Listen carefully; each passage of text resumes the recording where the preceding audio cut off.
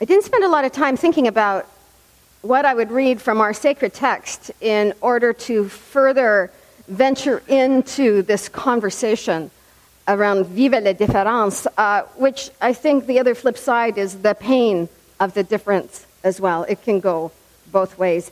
And so often the human race has operated out of the pain of the difference, right? It was something to be chastised. It was a reason for separation. It was a reason to be threatened. It was a reason to put up walls, etc. So the passage I chose to read is from our Judaic-Christian family tree. Maybe I give you a bit of a backstory, right? Okay, so of the patriarchs, the mythological patriarchs, in some ways, Abraham, Isaac, and Jacob. So you recall that Isaac and Rebecca. Right, okay, so you have Abraham and Sarah, you have Isaac and Rebecca, and they had twins, right? Jacob and Esau, and within the story, there is a suggestion that even within the womb, Jacob and Esau were at war. I don't know if you remember that part of the story. So they kind of come out, and Esau is the big brawling one who wants to be out there killing things, roasting it over a spit, etc., always out in the rugged one. And Jacob would have been known, and don't get me wrong, I would never use this expression, it is totally politically incorrect, but it is true that within the biblical account, he would be known as the mama's boy. All right? So right away, you have this different visions of just what it means to be human. But who came out of the womb first? Esau. And within a patriarchic society, that means it doesn't matter if Jacob was 2 seconds later, Esau rules. All right? Which means in that era, and up until about a century ago, less than that, because I have my own 20th century story of how that worked out within my mother's family, Esau gets all of the possessions. All of the land. If his dad owns a country, he gets the country and the sheep and the goats and the wives and et cetera, right? So Rebecca, her favorite was Isaac. And she didn't want Esau to get all of those possessions. She didn't want him to have his birthright. She wanted it to go to Jacob. And so what she did is Esau came home one day from the hunt, and he was so hungry. And he was so hungry. And I think the story, his brother Jacob, who's at home in the kitchen with the women making soup, says, "Look, I have this great bowl of soup for you, and I will give it to you if you give your firstborn blessing to me." Oh, he was just so ravishing. So he goes, "Oh, well, if you don't give me the bowl of soup, I'm going to die anyway, so you may as well have the blessing of the firstborn." And by the next day, he knew he had been tricked. And with the help of his mother, Rebecca, Jacob gets out of town. All right? So here we are a number of years later, and there is about to be a reunion. And I think I want you to hear in this story, like this is the human story, right? This story can be translated into our own lives, the lives of our neighbors, our country, these 2 provinces, and around the world. It is the human challenge. Jacob sent messengers before him to his brother Esau, instructing them, "Give this message to Esau from me. I have lived with Laban as a refugee and stayed until now." That's his father-in-law. "And I have oxen, donkeys, flocks, male and female slaves, and I have..." The messengers returned to Jacob saying, "We came to your brother Esau, and he is coming to meet you, and 400 men are with him." Jacob was afraid, and he divided the people that were with him and the flocks and herds and camels into 2 companies, thinking, if Esau comes to one company and destroys it, then the company that is left will escape, and I'll get out too. And Jacob said, "God, you told me to return to my country and to my kindred, and you said that if I did this, you would bless this action. I am not worthy of your faithfulness, for with only my staff I crossed this Jordan. And now I have become 2 companies. Deliver me, please, from the hand of my brother Esau, because I am afraid of him, and he may come and kill us all. Yet you have said that you would bless me with offspring, as many as the sand of the sea." So he spent the night there and had his servants take Esau a present of hundreds of animals. He said to them, "When Esau meets you, and asks you, to whom do you belong? Where are you going? And whose are these ahead of you? Tell him, they belong to your servant Jacob, and he is behind us. For he thought, if I give him a large gift, perhaps he will accept me. So this huge present passed on ahead of him, and he spent that night in the camp. He was left alone. And in his dream showed up a man who wrestled with him till daybreak. When the man saw that he could not win, he struck Jacob on the hip socket, and Jacob's hip was put out of joint as he wrestled with him. And then the man said, let me go. But Jacob said, I will not let you go until you bless me. So he said to him, what is your name? And he said, Jacob. Then the man said, you will no longer be called Jacob, but Israel. For you have struggled with God and struggled with humans and have prevailed. I moved from the flattest province in Saskatchewan to the Belle Province in 1986 to take up theological studies at McGill. I had no idea what was ahead of me, but I can tell you that fall when the students at the college went down to the eastern townships for a retreat, and I saw my first red maple leaf, I couldn't have imagined anything more beautiful. And I was almost like that. I don't know if you remember that part of the book Heidi, where she goes down the mountain to live, I think, with her cousin, where there's actually white bread and not brown bread. And she's just so enamored with this white bread. It's so much more tasty and soft and fluffy than the brown bread that her grandfather makes, that she starts hiding them away, thinking, I've got to just put them in a bag so I'll have them to take back up to my grandfather's. And that's how I felt around the autumn leaves in Quebec. I just kept collecting them, not realizing, of course, that they'd all return next year. It was interesting. One of the reasons I chose to go to Quebec is because in my undergrad, I'd done political science and languages, thinking I'd like to be part of the foreign service or a politician or something like that. So I thought, you know what? We had 3 colleges. I think I'm going to try that college in Montreal. I get to speak my French. Right? I had a zillion years of studying French. And then I get to downtown Montreal. And does anyone want to speak French to me? No.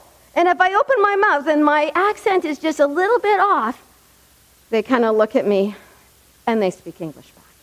In actual fact, in Montreal, I ended up speaking more Spanish than French because I got involved in the refugee community through the work of our denomination there. People back in Saskatchewan or in Ontario would say, well, you must speak French. Your congregation must be French. I said, no, English. And you can get through a day and a week and a month without having to speak any other language but English, because that's Montreal. It's not the hinterland of Quebec. And then I remember going back in summer holidays and watching the news as it was presented by the West about the whole language conversation, and having people say to me, Lynne, they're fascists out there. Like they won't let you put a sign up in English. And it's really interesting, like I say, seeing the story from that place in the West and going, yeah, it looks pretty bad back there. The way it's presented, the way they tell the story. Yet, in fact, I couldn't wait to get back to Quebec because there was something alive in that diversity and that European flavor. I remember at one point being in Quebec City and thinking that if everyone from the West could just stand on these cobblestone streets and look up at this architecture so reminiscent of ancient Europe, that they would get it. They would get that ancient yearning to maintain a culture that could so easily be swallowed up in the sea of Anglo-North America. Interesting how they managed to have big conversations in Quebec. I guess we have them elsewhere, but they seem to be writ large in Quebec. For example, Phil and I met because of the Mohawk crisis. I moved into Chateauguay, January of 1990. My little manse was 2 blocks from the barricade. All right, so the barricade was up, and the corridor that took 20,000, well, we are in a community of 40,000 people, over through Ganawaki Reserve, over the St. Lawrence into Montreal, was blocked. All right? And the Mohawks, in solidarity with those who had started the conflict in Oka, drilled a trough across this 4-lane highway. And there was the barricade. And every night, particularly English people, would gather, burning effigies sometimes, with an incredible amount of anger. And that was the time. And so I had a United Church colleague in the Valley who knew Phil, who was a journalist. This is my ex-husband, for some of you who don't know, who is behind all of these photos. And who said they both wanted to come up and see that barricade. And there that was, 2 blocks from my house. And I don't think there has been, and I remember thinking to myself, there has never been a situation in this country where finally the voice of the Indigenous people is being heard, and in fact, people are standing up and listening to it. There was a lot of anger that summer, but anger due to hundreds of years of injustice, but a big, big conversation right there in our midst. The other big conversation was this one, and having been married to a photojournalist who insisted that I find myself in the Palais de Congrès the night of the 1995 referendum. And I don't know if you remember that referendum, but I was in the Palais de Congrès, which is like what is the Palais de Congrès? It's like a convention hall. Yes, a convention hall. And I remember kind of trying to make myself as small as possible because I was pretty sure I was the only real Anglophone in the whole building.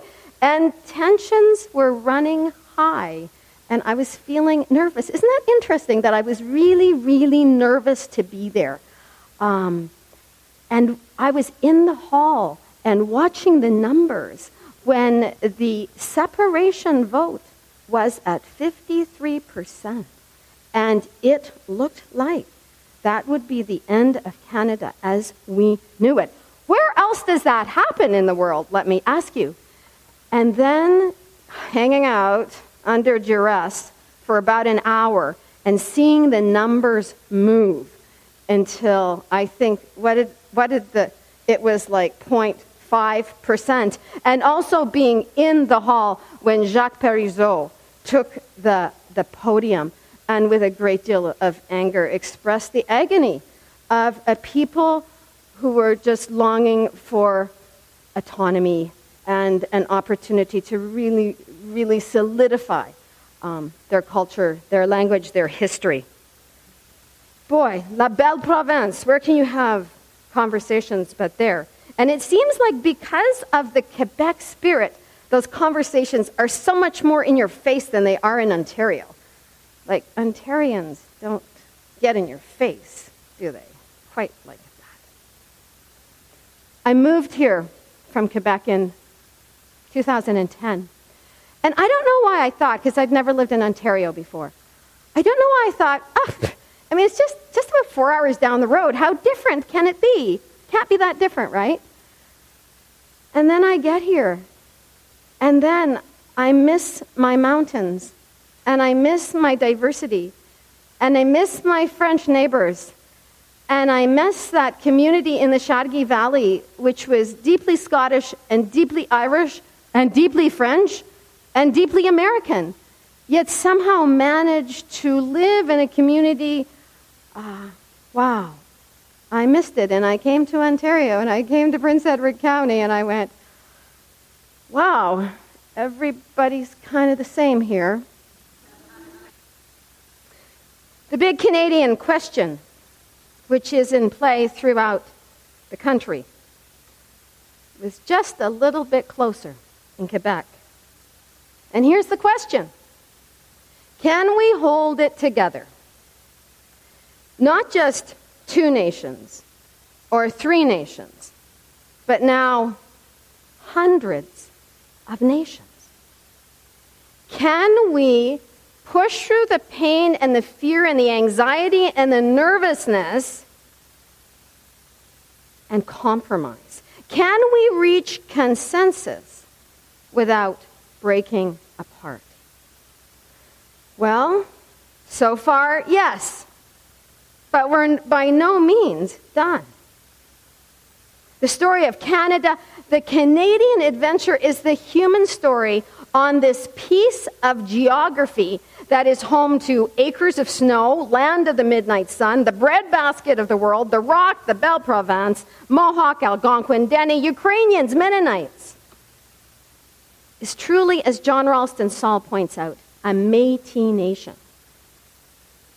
Canada represents the ancient challenge illustrated in our own sacred text, the challenge to work it out as brothers, as friends, as neighbors, as enemies. The challenge to face one another in our most basic humanity and recognize and take the chance that we may be better together. And our task then is to constantly let go of all those things that would insist on driving a wedge between us. This is not a Pollyanna vision. Nothing Pollyanna about the story I read from our own history book. It is a vision that requires an enormous struggle, particularly with our own unique demons. And like Jacob, you never survive a struggle like that unscathed. With the blessing of a new community also comes the injury. I invite you now during this time for contemplation, when we will hear Micheline sing a Celine Dion song. In Coulomb, I've written some of the translation in the bulletin. I invite you to consider where this struggle is still required in your life. What is it within you that needs to be released in order to foster a greater communion with the world around you, in order to get you beyond the pain of the difference to the place where there is gratitude and growing as well?